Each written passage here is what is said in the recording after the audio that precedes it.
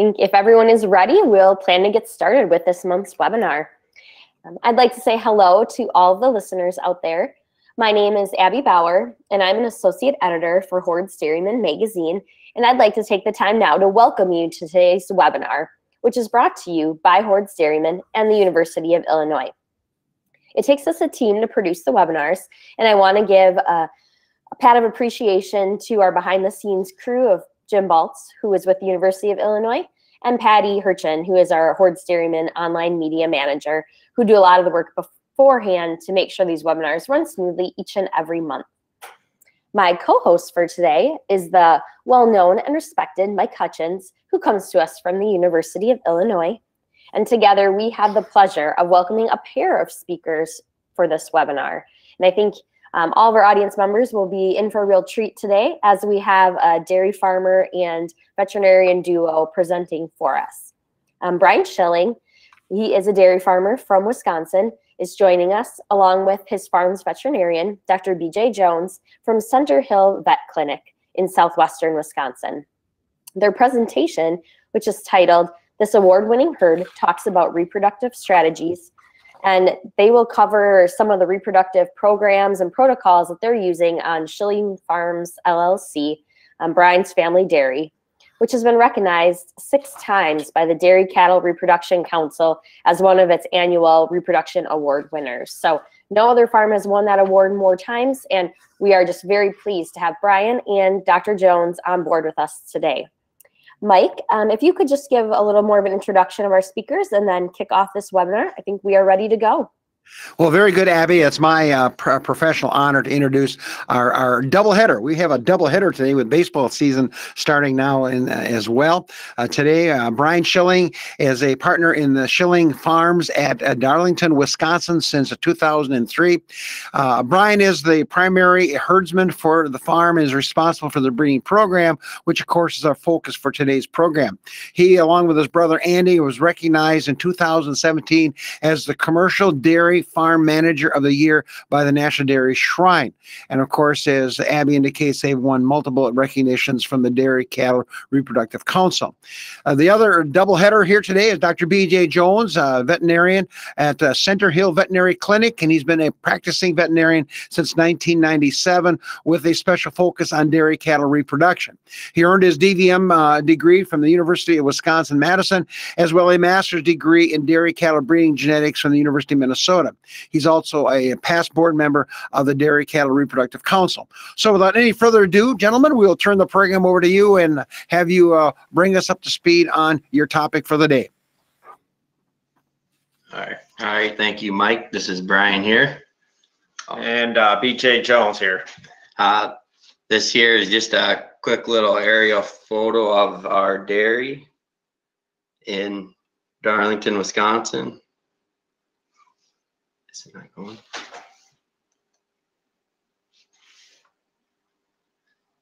There's just a little bit of delay on our end on the slides, so this is a family picture of my parents, Bill and Barb, and my brother Andy and his 4 children and wife, and then me and my 4 children and my wife here. Farms located in southwestern Wisconsin.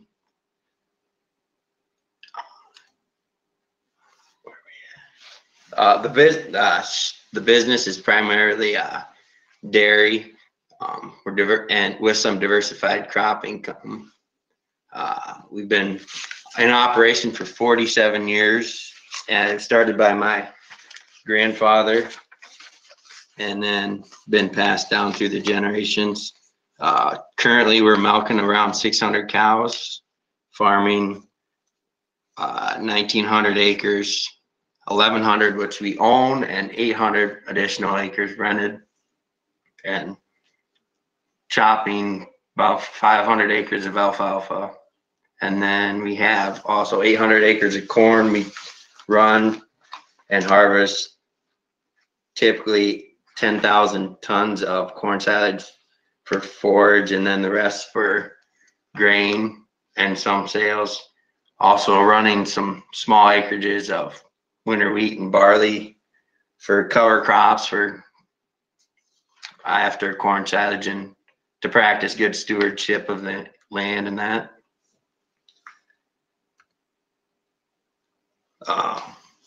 Milk quality is we take pride in. Cows average about 101 pounds, 3x milking. The rolling herd average 32,000, 4% butter fat, and about a 3.3 protein. Cell count with a 45,000. The dairy cows are housed in 2 separate freestall barns, natural ventilated, sand stalls, 6-row barns, and we try to stock to 100% by the stalls. Milking's done in double 12 herringbone parlor. Nothing pretty, but it gets the job done for us. Okay, well, we have our first polling question, so get ready to vote here. We're just kind of curious what people are doing out there, but in your countries, in your counties, in your states. What percent of your cow herd? Now remember, this is cow herd. Cow herd is being bred to beef semen, not your heifer herd, your cow herd. So we have 5 choices here, and the polls are now open, and we're off and running. 0, 1 to 25%, 26 to 50%, 51 to 75%, and over 75%. So, Abby, is Hordes using any beef semen? Do you know, out at their farm? Not a lot at this point. Okay. It's definitely a trend that's out there. You know, I'm seeing it more and more as you talk to people, and I think just making sure you're using the right beef semen is kind of the key. You know, can't just be a black calf, but make sure you're producing the right kind of animal. I think that's what people are learning as we keep moving forward. Yeah, and I guess, Abby, we're seeing some trends, also some associations, so that they can get those calves sold at the right price rather than just go to the sale barn. Well, Jim, we're a minute in, so let's go ahead and close the poll. We got 60% of our participants voting here. And gentlemen, what do you think of the results here? And Brian, what is your number on your farm? At our farm, we're using about 25% beef semen right now, but we are thinking about changing that up, possibly going closer to that 50% and a little more sex semen. We've been playing around with it a little bit. The results, I'm probably kind of what I expected to see a little bit.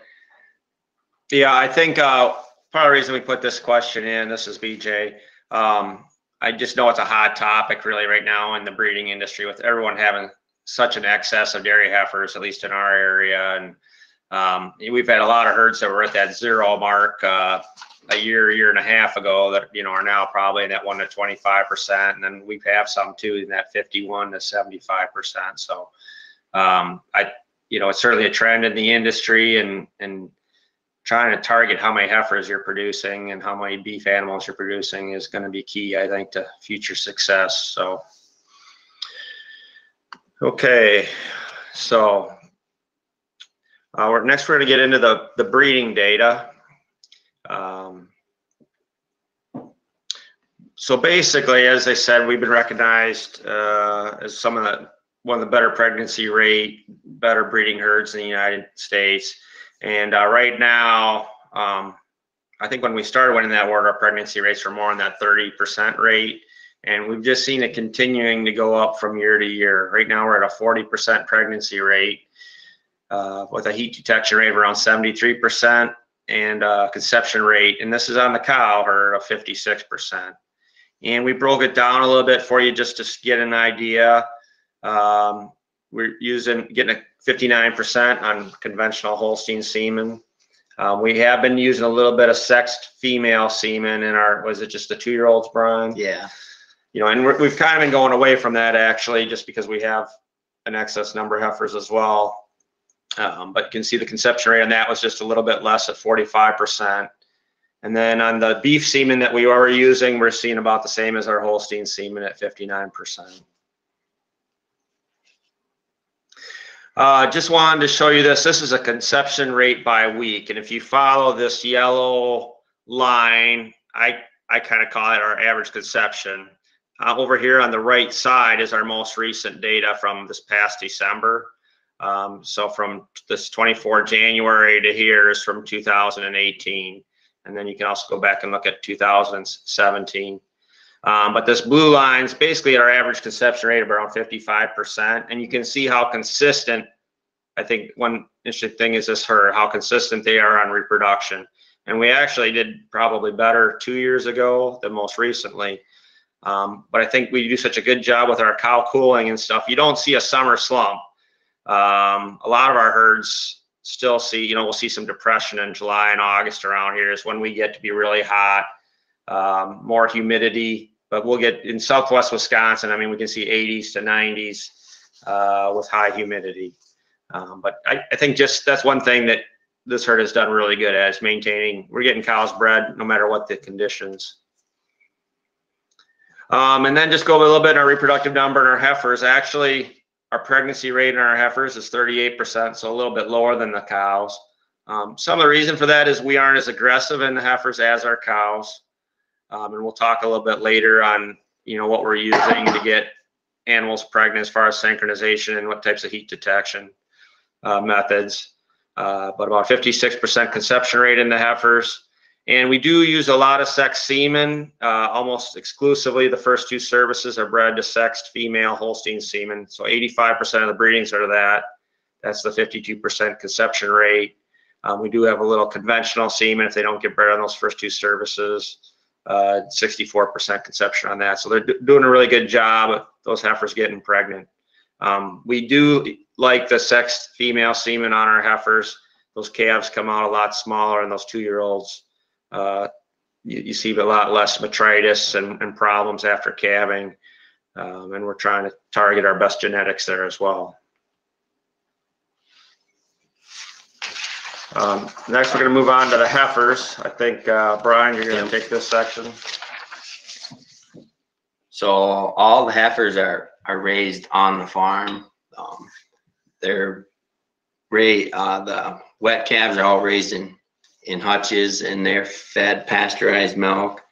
They're weaned roughly at about 54 days. And then from there, they go into our grower barn until about 6 months of age. They're on a couple different rations in that barn. And then once they are moved out of there, we have 2 other lots that they go into until breeding age.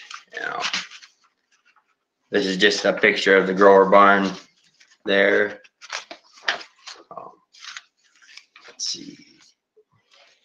The breeding age heifers, once they reach breeding age, which we shoot for 12 to 13 months of age, that they go in there. They are all housed outside in an open lot in headlocks. And then we check them, or they're in that group until 60 days pregnant, or confirmed 60 days pregnant, and then move to a pregnant pen of heifers, and they're all outside until about 200 days carried calf, and then they come back to the dairy with the dry cow lot for trimming purposes. And then 21 days before calving, the heifers are mixed, or well, they're already mixed with the mature cows. But this is just a picture of them in the outside headlocks just a couple weeks ago. And then we're on to the fresh cows. The fresh, or the pre-fresh. Oh, did I skip it? No, you're good. Oh.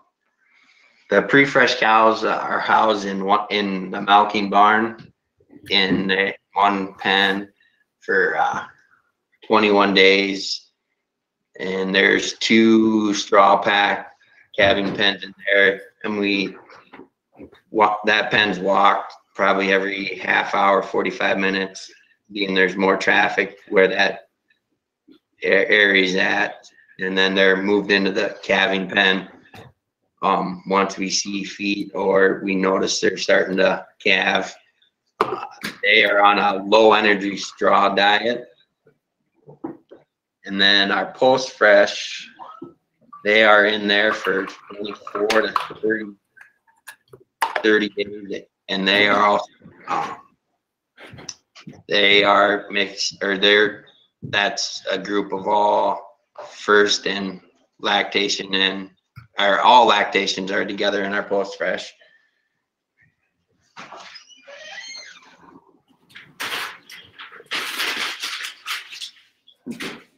Skip one. Yeah. The fresh cow program, second lactation cows, once they've calved in, they are all their stomachs are pumped with a custom fresh cow drench we have made by our feed company for us. And then there's alfalfa meal and a probiotic, and they also receive an Enforce. They're daily temp checked, roughly about 20 days in that pen that they're temp checked. And then we also check their BHBAs at day 5 and 11 and treated accordingly if they need to off of that.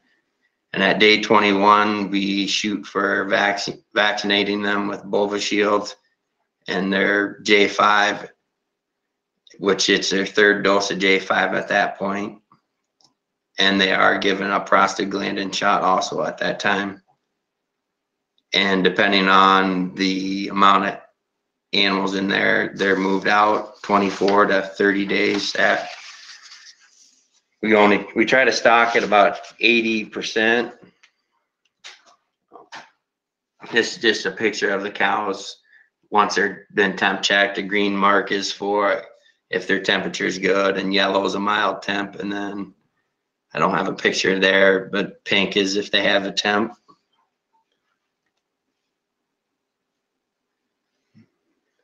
And we're going to talk about our off-sync program here next.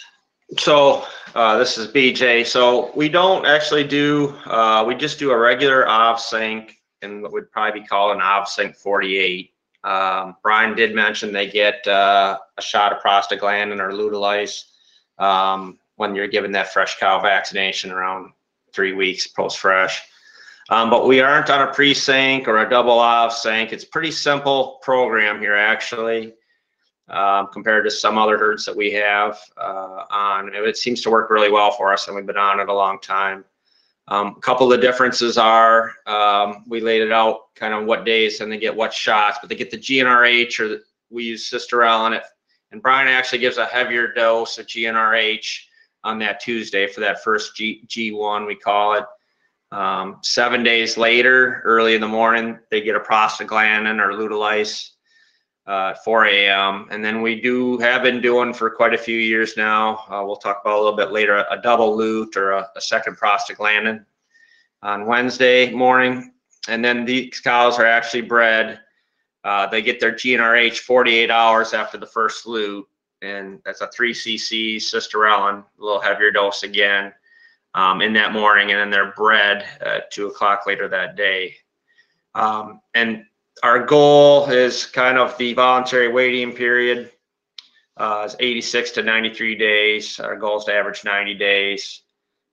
So to do that, our first GnRH is 77 to 82 days. We try not to cherry pick heats before that, but there's about 15% of the cows that get bred with natural heats after 75 days of milk. 85% of the cows are bred using this synchronization program for first service. And part of the reason we do that is we're trying to give cows time to peak milk. We've been increasing our voluntary waiting period. We're trying to get them a chance to peak, and then we're getting such good conception rates on the first service with the synchronization program that when you get over half your cows pregnant on the first service, that takes a lot of the guesswork out of the rest of the breeding, I think. And I think on why we've had so much success is the compliance to your program that you're doing. I'm pretty much the only one that does the implementing of the fertility program, besides my brother if I happen to be gone.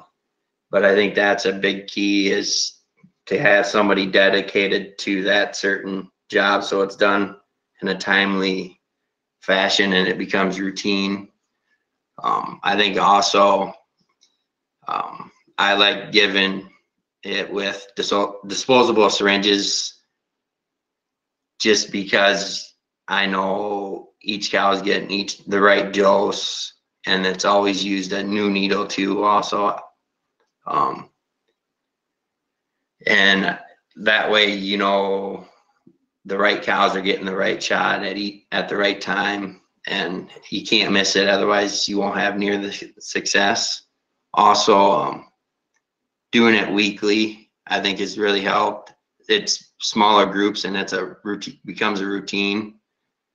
And it also works in good, being we do a weekly herd check too. And nutrition plays a huge role in it, that makes sure your cows are in a great body condition. That way they're cycling, because if they're not cycling, you won't see near the success, especially with the second prostaglandin shot. You'll see a higher rate of twinning if they're not cycling correctly. So this is Dr. Jones again. So a lot of you have probably seen slides like this, but this is our days in milk at the first insemination. And we drew a line here, or there's a line here like at 80 days if you see on the grid. But this is over the last couple of years. These really, you see a straight line that's the ovsync groups every week. And you can see a lot of the cows are bred in those ovsyncs weekly. From time to time though, like here, we must have been seeing a lot more natural heats. But there's really no cows getting bred before 75 days in milk.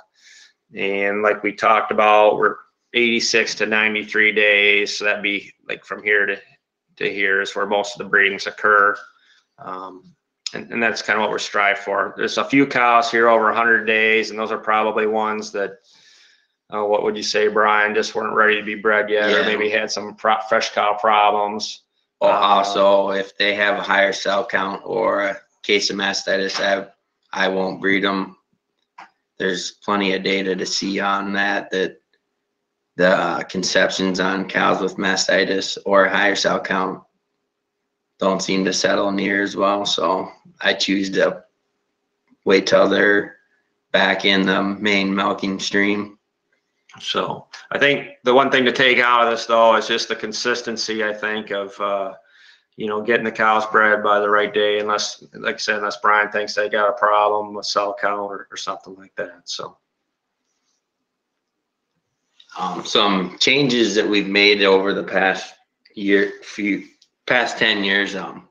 Originally I think we were shooting to about 60 days of milk was their first service, which I think is probably a pretty common number that I think you see in the industry. We gradually had increased it originally, I think, on our heifers, because we weren't seeing the peak milks that we wanted to. So the heifers were actually 10 days longer at that time when we first started, and we seen some higher conception rates along with that. And then also we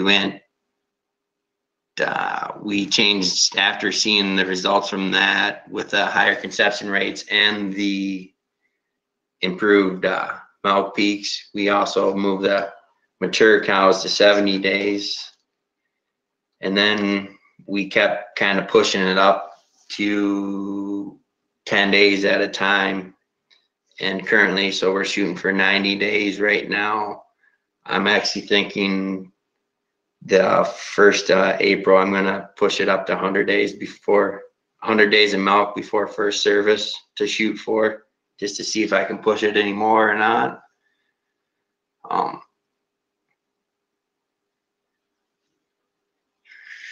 And then the other things we've changed is the GnRH doses. We've gone to 4 cc's on the G1 shot and the G2 3 cc's. Oh, and also the double prostaglandin shot we started that I think 4 years ago and seen pretty good success with that.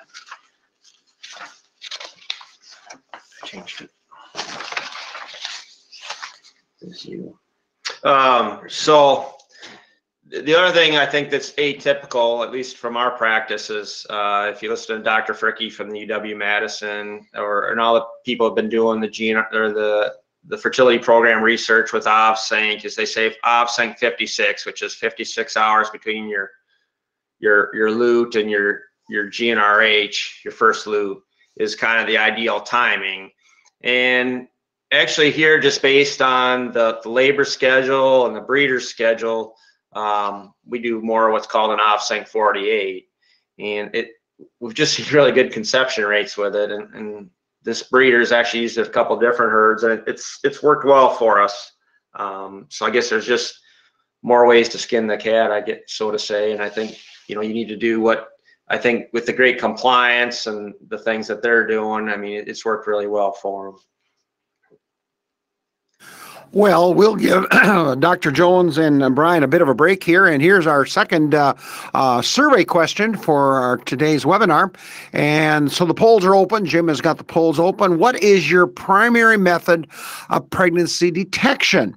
It'll be interesting to see where Brian comes in on this one as well. The first choice is the blood test. Another one is rectal palpation. Third choice is rectal ultrasound, and the fourth choice is some other one as far as that goes here. That could be some of your painting of tails or chalking or something like that could fall in that category as well. So anyway, we got the polls open and we're off and running again. And Abby, any thoughts on where we're going to see the winners on this one? No, the numbers will be interesting to see. I think at the Hordes Dairyman farm, we work with one of our local vet clinics and do weekly ultrasound preg checks. I think that's a popular method, but depending where you live and your access to a vet clinic that can do that, the blood test has become a more popular option for maybe some of those farms that don't have access to a vet as often. So be curious to see what people are doing.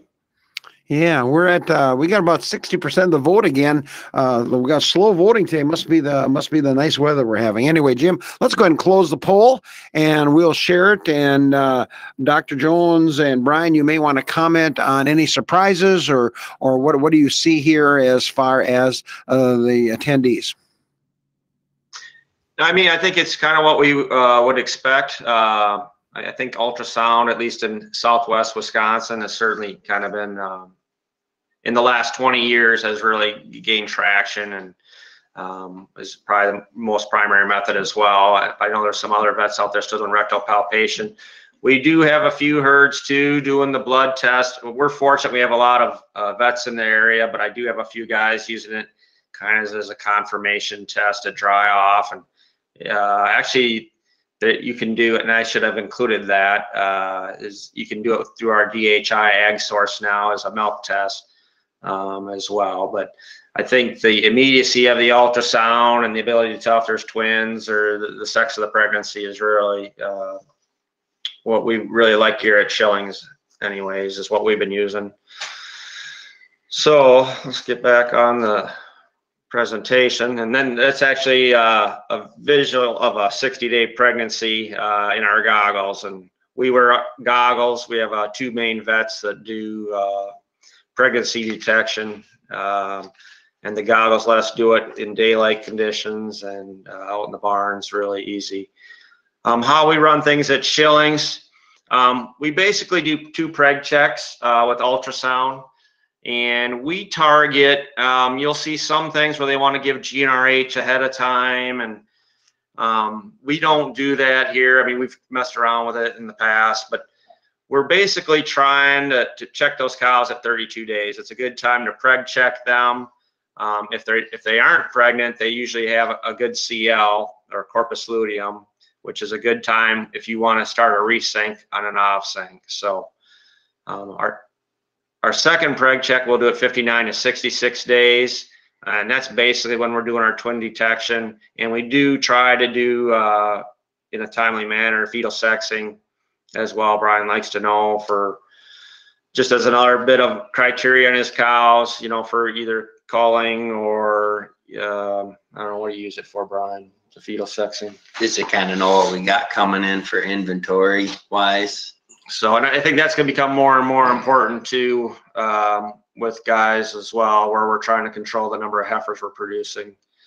And as I said, if they do have a CL, which if things are going right and you're preg checking at 32 days, an open cow should have a CL there, meaning she came through a heat. Maybe we didn't catch that heat, but hopefully she has a CL there and is open. If she doesn't have a CL, meaning she's either not cycling, or maybe she just had a long cycle, lost that pregnancy a little later, or cystic. What we do is kind of I call it a G7G, but we'll give them a GnRH, a cysterellin at that time. And then since we're out here every week, we'll recheck that cow next week to see if there's a CL. And if she has a CL, then we'll enroll her in the OpSync fertility program. Once in a while, you'll have like a dead pregnancy or some early embryonic death, or you'll find metritis, which we don't really see a lot of that here. But if we do, we'll give them a prostaglandin and we'll recheck those cows in 2 weeks. And often they're cleaned up then and have a CL and they're good to enroll in OpSync again. Brian has been fairly aggressive over the years. If a cow doesn't get bred, it's at 100 days in milk, they're put on do not breed list. And I can remember years ago that used to be 200, but I think that's slowly been creeping down, hasn't it, Brian? Yeah. So this is, I just wanted to show you our cows being confirmed and reconfirmed pregnant by the days carried calf according to our plan. And you can see this big spike is at 32 days, and those are a lot of the sync cows. We do start maybe a little earlier. There's some probably down to 28, but most are in that 30 to 34 days at that first check. And a 40-day spike here is probably just once in a while I'll say, hey, I'm just not 100% sure if this cow's pregnant at 30 or 32 days. Let's just recheck her the next week. And then you can see here's our recheck, pretty strong, right around 60 days as well. So just, I think, going back again to the compliance, I mean, we make sure and get those cows bred. Our open animals being re-inseminated in a timely manner. This is kind of our heat detection. You can see a lot of the cows are getting rebred at 20 to 25 days. So those cows are being caught in heat, a lot of them, if they don't get settled. There is a spike here at 42 days. Those are cows that probably were open at herd check and then enrolled on an OpSync program. This other spike at 50 days is cows that probably on the G7G, and this spike at 56 is cows that were looted and then enrolled in OpSync in 2 weeks. So here we have our last polling question. So here's your last chance to vote for you voters out there. What is your primary method of heat detection? I think I messed that up in the last one a little bit. Anyway, we have 4 choices here. The first one is to watch cows for heat. If that's your primary method, you should check that box or that circle. Activity monitors would be your second choice. The third one would be tail painting and chalking. And then the fourth one is no heat detection. It is all bred on synchronization. So we are off and running. And again, Abby, do you know what's happening out there at the Guernsey Jersey herd out at Hordes Dairyman? Yes, the last couple of years especially, we've been using activity monitoring, and that has really helped improve the reproduction rates for both our Jerseys, which, Jerseys are really good at repro anyway, and then the Guernseys, who aren't necessarily known to be as reproductively efficient, but we've had a lot of luck using activity and breeding cows off of that. We've been able to cut back on our synchronization protocols a lot. So I wonder if other people in the audience are finding that as well. But I bet we'll have a nice mix of responses from the ladies and gentlemen in the audience. Mike's closing the poll here. Yep, we're going to close the poll. We got 60% of the vote in again. Pretty sacred on that. And again, Brian and Dr. Jones, any comments on methods of heat detection, and where do you fit in here? I'm kind of shocked by it a little bit to see the top one, just watching for cows in heat. I'd be curious to what, if you took this poll question 10 years ago and 10 years from now, what it looks like. I think you'll see more activity monitoring and a lot less of no heat detection, and all synchronized breeding. I think you'll see less of that. We fit in with the tail paint or chalk breeding is where we would fit in on that category.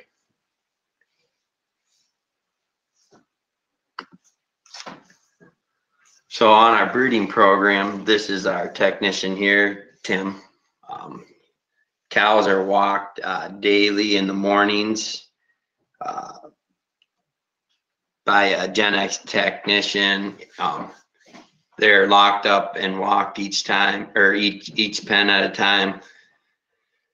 Try not to have the locks turn for any longer than 45 minutes total. I think that's a huge key. I don't like to leave the cows locked any longer than they have to be. So the cows, we use Gen X's Reveal paint. We use 2 paints. The green is for cows open or who have been bred, and cows that have been bred, we always put the date they are bred on them. And then red is confirmed pregnant cows. And then if they're do not breed, we put a hash mark on the tail pins. Just a visual, so you can see it if somebody's messing around or bulling, that you don't have to mess with them. And then the heifers, we use the estrus alert patches on them. 100% of the breeding right now is done by Gen X. I've done a little bit here lately, just kind of experimenting. I'm not really comfortable doing it. This is us doing preg check. I'm painting a pregnant cow here, BJ sleeving.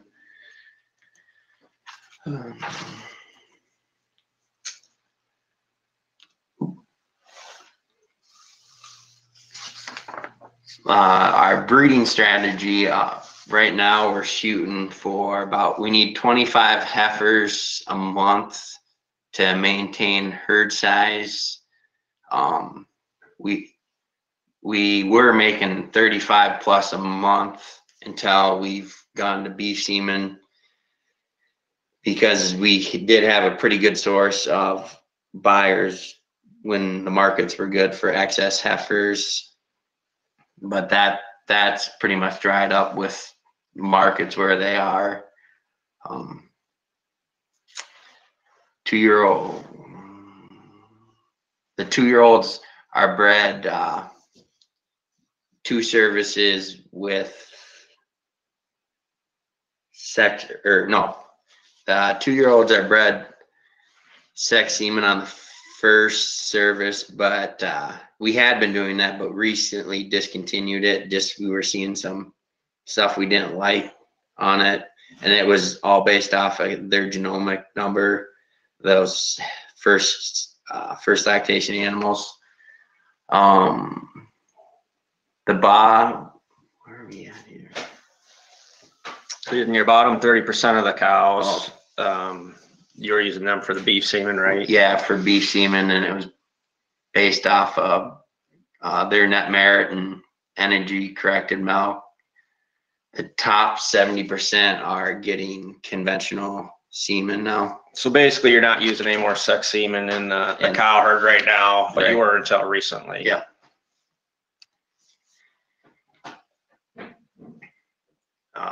The bull selection, they're all mated by Gen X. We use the top 95% based off of net merit. Historically, we'd put a lot of emphasis on DPR, daughter pregnancy rate. We've changed that to put more on emphasis on the components in milk. And we're also, with the genomic testing, we're going to start putting some more emphasis on the wellness traits also. The heifer breeding, heifers are also walked daily, same time of the day, by Gen X. Used estrus alerts or estrus patches on them. And then when they're pregnant or confirmed pregnant, we use the red tail paint on them, so they're easy to identify. And they are all bred off natural heats, the heifers. And on herd checks, if we find an open heifer, we'll administer luteolice, and that will usually bring them into heat. Heifers that don't have CL at that time, we usually move them to DNB, because if they're not cycling as a heifer, usually you're going to have a lot more issues. We've seen on our herd, if they're not cycling as a heifer, they're going to have a lot more issues as a calving later in other lactation. So if they're not cycling, we move them to do not breed list. And they are also bred with 2 services of sex semen, and third service is conventional. And after that third service, if they're open, they're put on do not breed list. Guys, so I think one thing, Brian, you're doing, I mean, you're a lot more aggressive on those heifers, making them do not breed. If they're not bred by 3 services, they're out of there. Or, you know, if we don't think they're cycling, you know, we're not doing anything extraordinary. We're not doing CEDARs or GnRH really try to get them pregnant.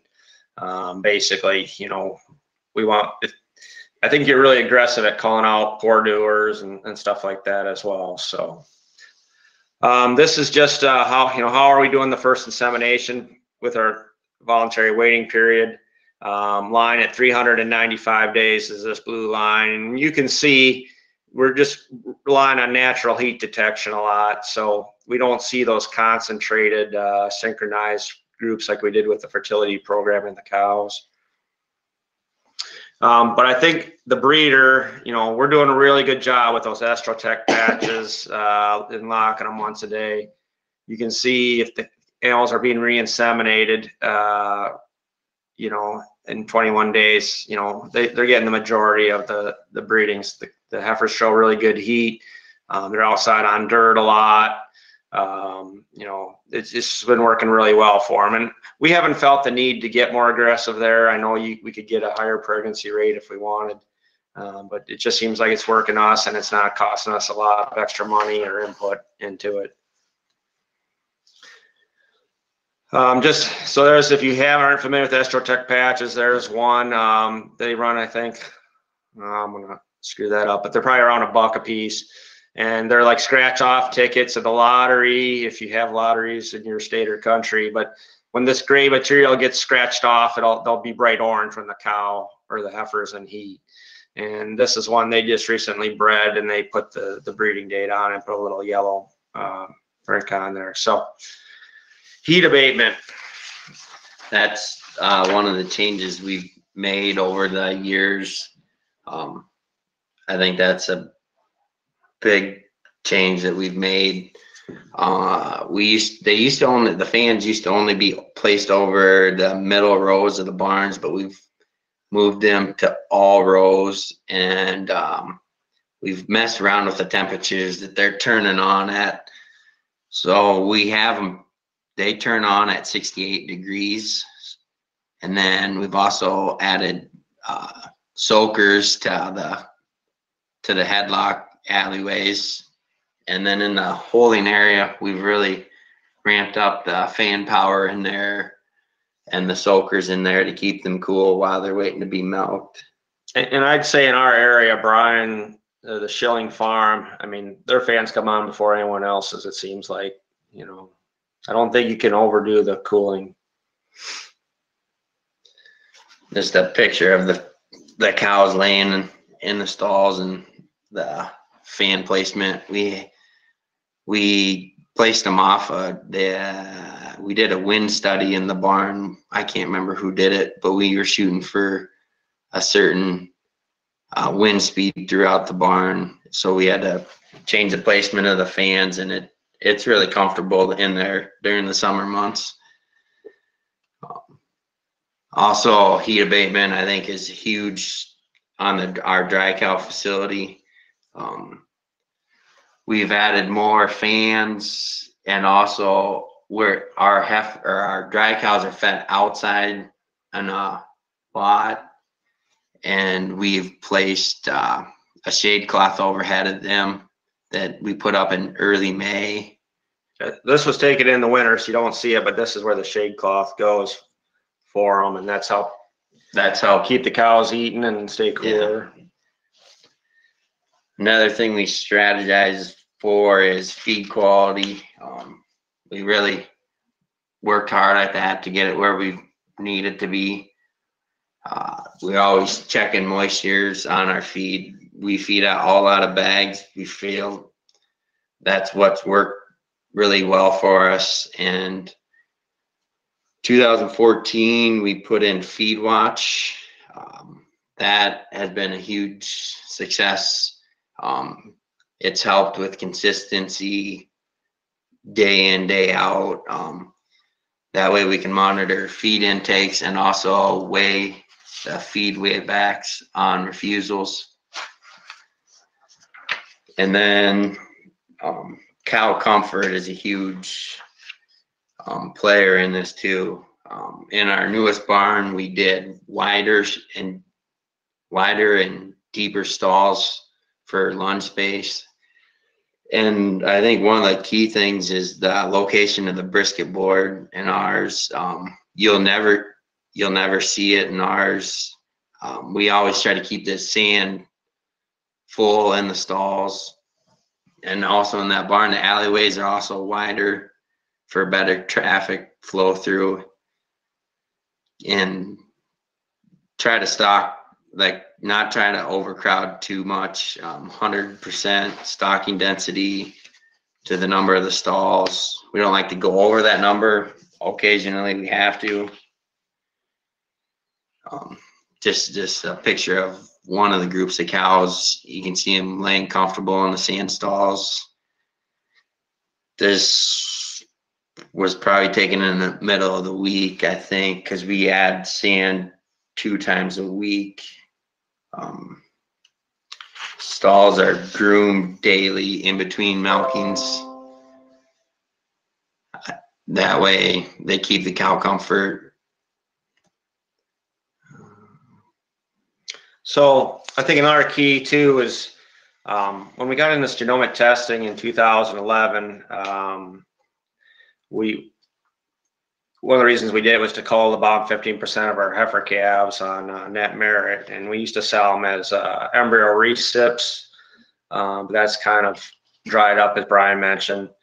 Recently, he's going more to the dairy wellness profit that Zoetis is marketing, just to try and get a total, complete, healthy animal.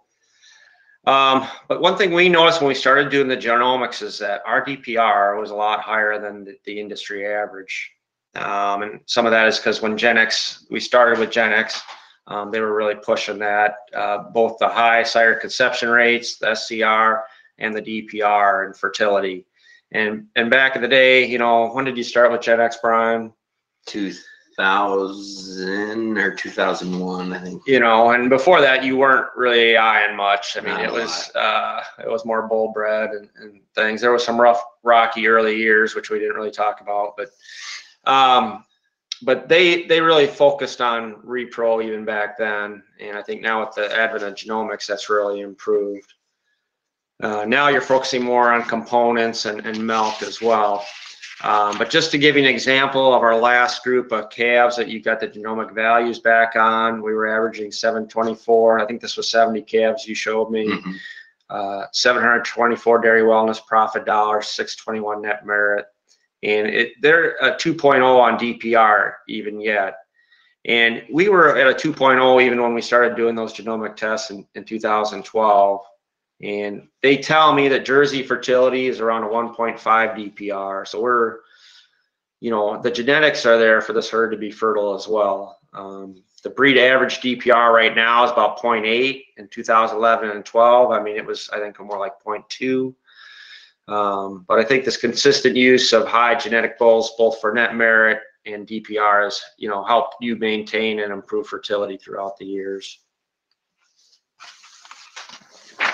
Also, we get together quarterly meetings with everybody on the team that consist of our business consultant, our banker, our 2 nutritionists, the owners of the feed company, BJ, the vet, and annually we have our breeder there, but I think we're going to start having him come more often.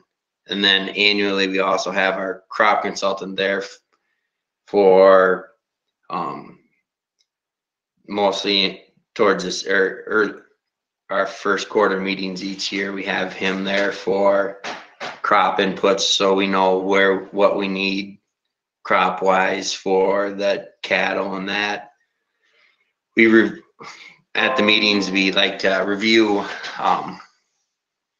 the production, any financial things, go over a lot of dairy comp data and feed inventories, kind of address any challenges that we might be seeing or going on in the industry. And we always try to set goals for the next quarter and try to hold ourselves accountable for our goals. But I think the big thing is when you set a goal, you need to make sure you're able to be successful with that goal. Set achievable goals. Yeah, set an achievable goal, not one that's a long shot. And then also with our employees that we try to do a monthly meeting. That way we can get them involved. I think that's helped a lot with them. We couldn't do it without any of these people at our quarterly meetings and our employees. That I'm thankful for every one of them. This is some of the team from our quarterly meetings. With a summary up, I would say compliance and consistency is a huge part of our success, with doing weekly preg checks, also giving the right shot at the right time. Nutrition also plays a huge role in this, with forage quality and consistency also going along with that. And cow comfort and heat abatement is a huge player in this too. And things are always changing. So if that ever needs to be addressed. And fresh cow is a huge player in this too, getting those cows off to a healthy start, to follow through with the whole lactation, getting them bred back and keep the cycle going. Also with bull selection and genomics have played a huge role in this with our fertility program. So that being said, we just also want to throw a plug in for the Dairy Cattle Reproduction Council. If you haven't heard of it, they have a nice website. They've got some, Brian's a member of it and has gone to some of the meetings as well, and part of the awards program too. But they've got a nice website, dcrccouncil.org. I encourage you guys to check it out. But they've really been trying to improve reproduction in the industry, and have a lot of good meetings every year. I think it's in I forget where it's at this year, but Pittsburgh. So there's just our contact info for Brian and myself. If you guys have any questions, feel free to email us. Program back to you. We want to thank both Dr. Jones and Brian for an excellent presentation here, and we start getting some summary stuff before we do the Q&A. Very good. Thank you, Mike. Yes, thank you to Brian and Dr. Jones for taking time out of your busy schedules to create this presentation and be with us today. It's always good to hear what other people are doing on their farms, especially a dairy like yours that has reached a high level of success in the area of reproduction. So thank you. Also a reminder that our webinars are always archived. So if you want to listen to this webinar again or share it with someone else, feel free to visit our website, hordes.com/webinars, and take a look at those presentations there. Want to point you to the screen here. Our next webinar will take place on April 8th, which is the second Monday in April.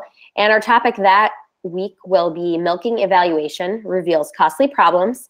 This is a study that was done by Phil Durst, Stan Moore, and others at Michigan State University Extension, looking at both milking equipment and some milking protocols and revealing some of the problems that might be costing dairies. So please mark your calendars for April 8th and join us for our next webinar. We'd love to have you on board. Mike, I know we have some questions that came in beforehand, and there are some other ones that came in. Once again, if you guys in the audience look at that GoToWebinar panel, you can type questions in, and we've got a lot there. So we'll have Mike go through those, and Brian and BJ will get a chance to answer some of them. Okay, well, we have a couple that came in quite early, and so we have one from Georgia, and that is, what is your criteria for labeling a cow not to breed? Is it days in milk or set of service numbers of services, past production and genetic cutoff? What are you using there, Brian? 180 days of milk is where we label them as a do not breed cow. If they're in psych or if they've been serviced in that, we won't breed them. Also, as they get older, if there's shown any kind of lameness or just not in production as well, we'll label them as a do not breed and then milk them until they fall below a certain level. Okay, Dr. Jones, this may be one for you as well. What is the ideal heat detection rate to aim for under ideal circumstances? This is one of our colleagues in Pakistan. Right, and I think, that can be pretty variable. Certainly we've shown here that you can hit, over a 70% heat detection rate with a combination of fertility program and heat detection. I think in most of my herds, we strive for 60% in our area. It's kind of what our goal is, 60%. Okay, here we have some other ones. Are you doing any double breeding of cows, like in the morning and the PM as well in your breeding program, Brian?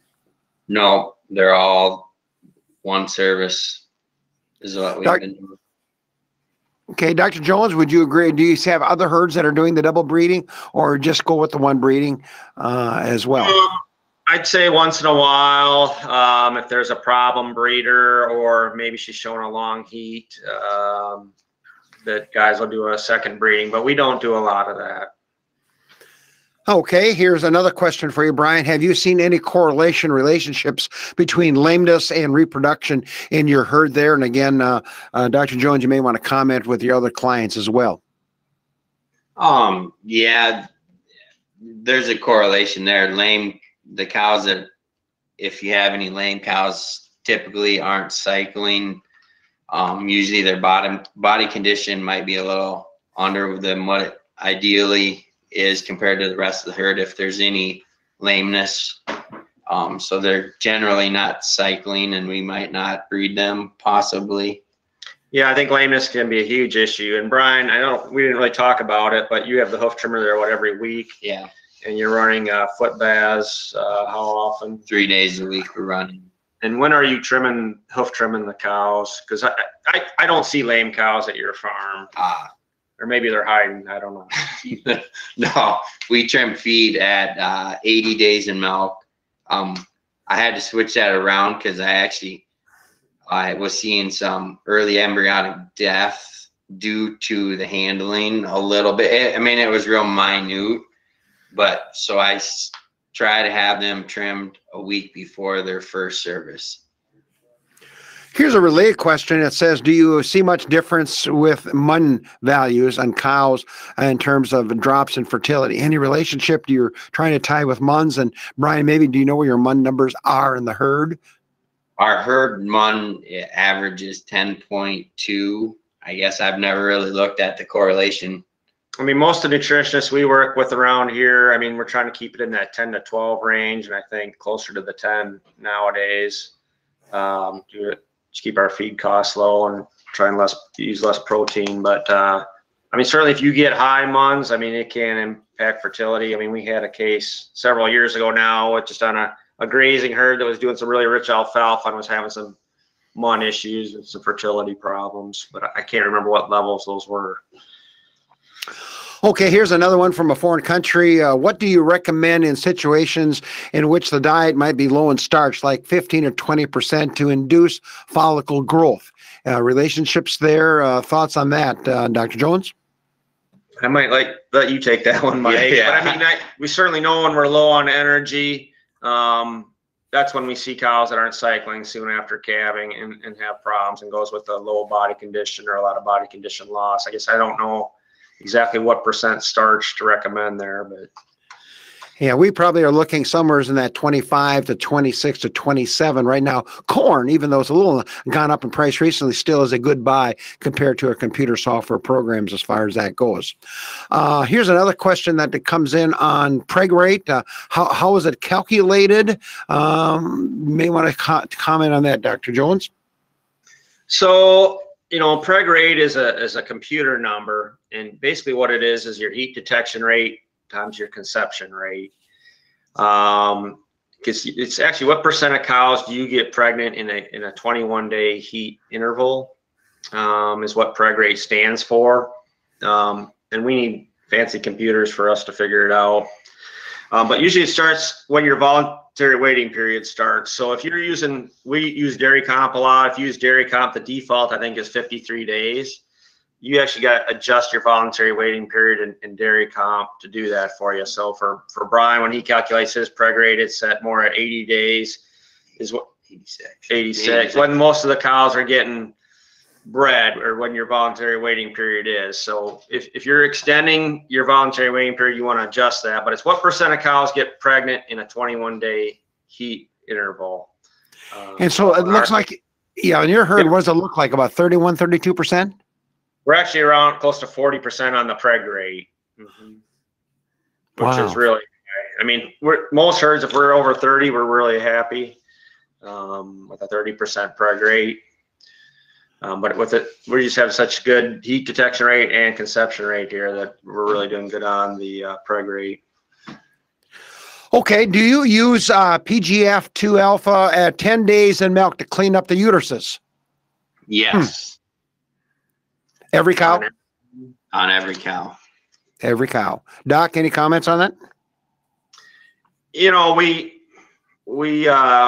lot of our herds are on what's called the pre-sync off-sync, where they're given 2 shots of prostaglandin before they even do that. And, you know, we feel that helps clean them up as well. And we'd have no problem using that. I guess, you know, just from a judicious use, we like to use it on just cows you think maybe would need it that early. You know, if they didn't clean or had twins or something like that is kind of what we would recommend. Okay. I think we know the answer, Brian, but you may want to repeat it here. Have you pushed stocking densities higher in the past? And do you feel that your current stocking density impacts your reproductive successes? We have pushed it a little higher. Before we had added another barn, or added onto the last barn when we did that. I think we were probably about 25% overcrowded. I think in a couple of the groups it was. It definitely did affect the reproduction, but also the timing of the year. It was more towards late fall when that was going on. So I think timing of the year plays a big role in where your stocking is too. Okay. So you're saying you don't want to really stock heavy in the summer if you can avoid it. Yeah, if you were going to overstock, I'd overstock in winter months. Do you think 180 days is too early for do not breed for high producing cows? Sometimes I wonder that, but we don't have a lot of cows that get there. Okay. Another quick question. Are you using any of the reproductive friendly fats, such as Megalac-R or flaxseed or some of those PUFA products in the herd? What about your status on fat feeding for reproduction? Nothing, right? What fat are you using? I know there's some, but I'd have to have a, I can't think of what it is. I don't think there's any specific though that are geared towards. Yeah, that are geared towards the reproduction, so to say. Okay, very good. What was the reasoning for using a higher dose rate for GnRH? Paul Fricky was doing a study, I think it was, on it. But he went away from it, but we've just kept doing it, and we've seen some pretty good success with it, and so we kind of kept with it. Yeah, I don't think there's any research out there that says you should do that, but other than Brian Schilling's on-farm research that he likes it. Yep. So. Understood. If there is a reproductive fresh check conducted, which I think you are doing, if so, how do you address problems if you discover something in the fresh check? Are you arming those cows every day in those first 20 days? What the first 20 days? Not every day. We're not arming them, but they're.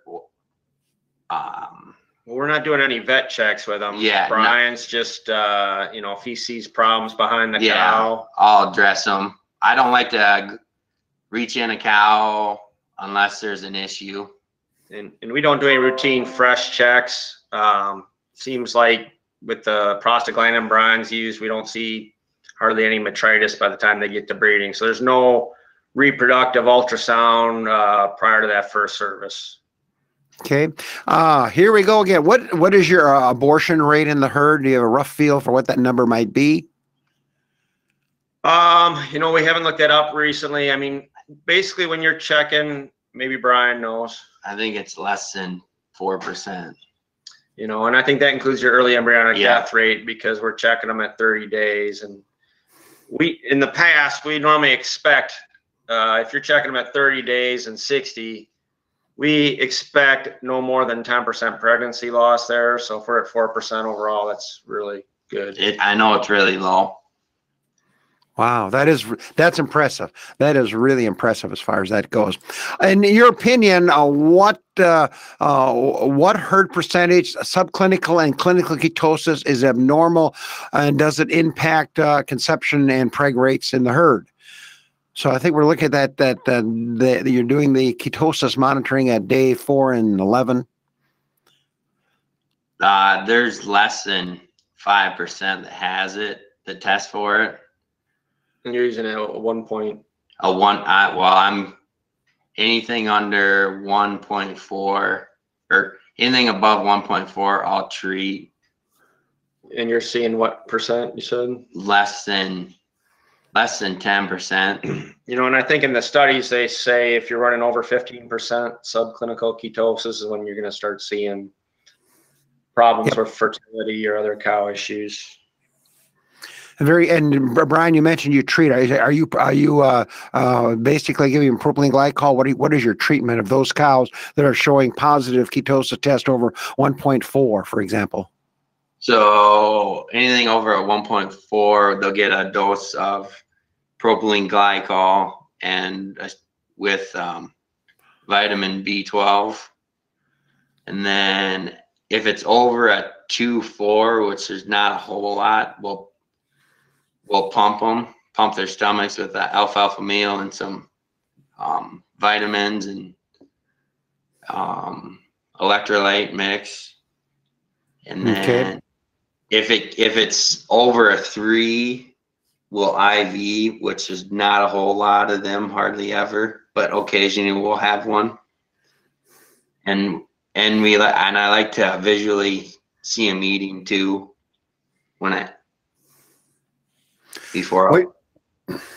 When you drench your propylene glycol, do you follow up the next day again, or is it just a one-shot affair? It 3 days, and then I'll recheck. And what are you pumping about 200, 300 milliliters? How much propylene glycol are you drenching when you're giving it? 300 milliliters. Okay, very good. What kind of record-keeping systems are you using to keep track of all those shots and when they're needed? Dairy comp, it's all recorded in. Okay, and then you print that off, and then away you go as far as that goes. Yep. So again, what are the possible reasons to give Bovishield at 21 days in milk post-calving? I like it because we're not doing the whole herd at one time and it's small groups. That's just kind of how I've done it. I don't know. What do you think, BJ? Well, we like the modified live vaccines, which Bovishield is one. And we think if we do it pre-breeding, we usually want to do it at least 30 days before breeding. I think probably we're doing a little bit earlier than most guys. Most guys are probably doing it around a month now. You don't want to do it too close to calving because their normal steroid levels are high. But Brian's cows are so healthy usually, and there's not a lot of problems. Doing it at 3 weeks, gives us at least a month before we're going to breed them again, 80 days. So more than a month, I guess. Mm-hmm. But we just think if you want to use a live vaccine before breeding, that's when the cow needs that protection against all those repro viruses and diseases. We've really been happy with it, and we don't use any more modified live in pregnant cows or anything like that. We just kind of aim for the pre-fresh to get that protection in. Brian, what is the culling rate in the herd typically right now? 35 or 8%, I think it is right now. Okay. Is the G6G, is it a good option for fresh cows for the first breeding on the farm? I don't think you're using it, but I think it's. We've only used it for problem cows without CLs in the resync, and it's worked really good for us. We actually don't keep track on Dairy Comp, I don't think. Yeah. Oh, you do? Mm-hmm. And you're seeing a pretty good response from it? Yeah. It used to be we didn't see many of those cows here, but lately, last few years, we've seen a few of them. I think if you were using it as your first breeding, I think it would work really well, to be honest. We don't have any herds using it that way, but it seems like it's worked really well just on cows we've used it on.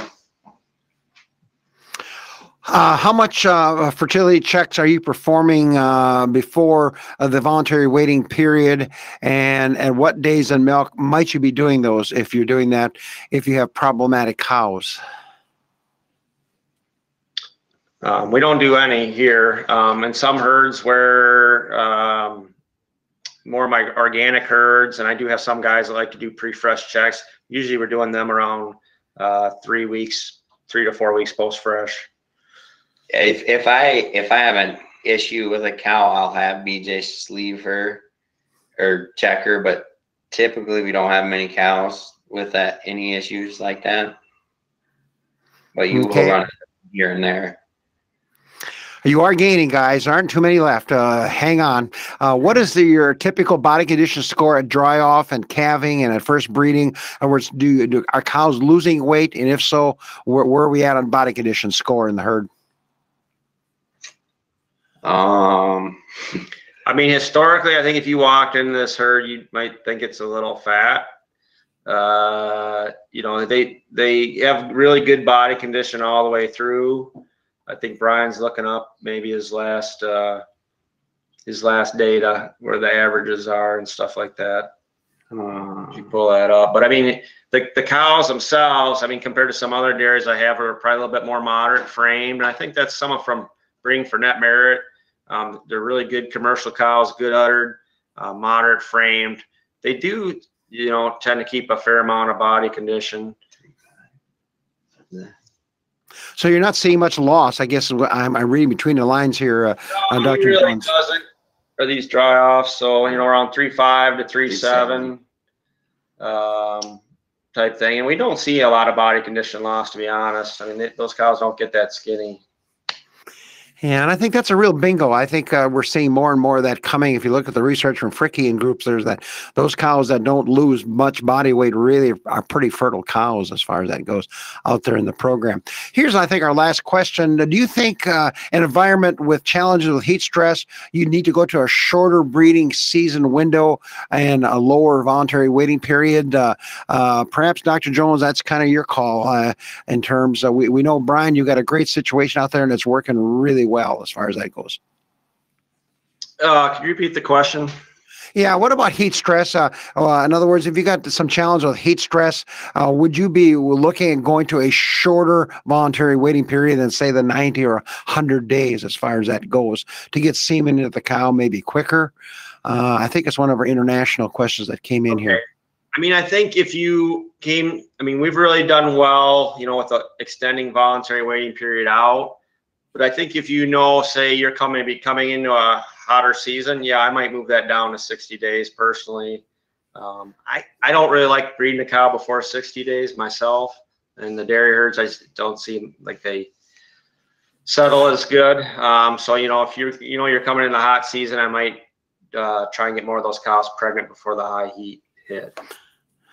Well, Brian, you got some nutritionists on board here, so get ready. Here we go. They're asking you, do you feed Rumensin? And then the question, what kind of levels of protein and energy are you shooting for to try to enhance or maintain the great fertility you have here in the herd?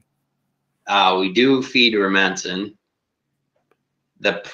And what'd you say? You were looking for, like, the protein? Yeah. Do you have a feel on the protein status in the herd? You're feeding lots of, it looks like you're feeding lots of haylage at this point as far as the base diet goes. We actually have a pretty high, well, I'm trying to pull up my ration here. I mean, what percent? I think we're shooting for right around 16. Okay, sounds very good. And already you told us you are feeding some fat, but we're not sure they are the reproductive enhancing fats and the PUFAs as far as that goes. It could be. No, we're not feeding any of them at all.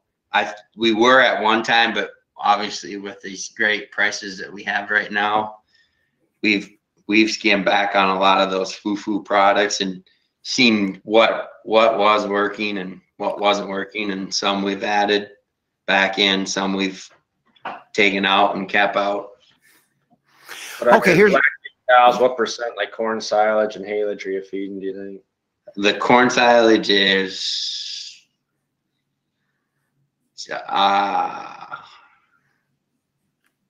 he's looking. I can see that right now. Well, I can hear that right now as far as that goes. Well, he's looking. So the protein is a 16% protein. Okay. Ration. Very good. And that's 77 TDN. TDN is what it's set at. Okay. Very good. Well, listen, Abby, I think we're ready to wrap this up. If you're ready to wrap up the formal ends of this webinar, we've got lots of questions, guys. Thanks for hanging with us. Lots of tough questions as far as that goes. Okay. Yes, definitely. We had a great audience on today, and thank you all for listening and for the questions that you brought in. Brian and Dr. Jones, great job getting through those questions in kind of the speed round there. Lots of topics were covered.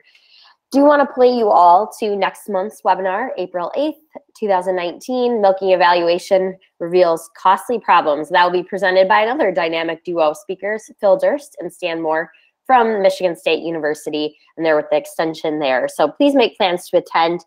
Again, thank you all for being part of our audience today to listen to Brian and Dr. Jones. And we look forward to having you join us for future webinars. Until next time, I'd like to say farewell from all of us here at the Hordes Dairyman office in Fort Atkinson, Wisconsin, and our partners at the University of Illinois. We hope to have you join us for a future webinar.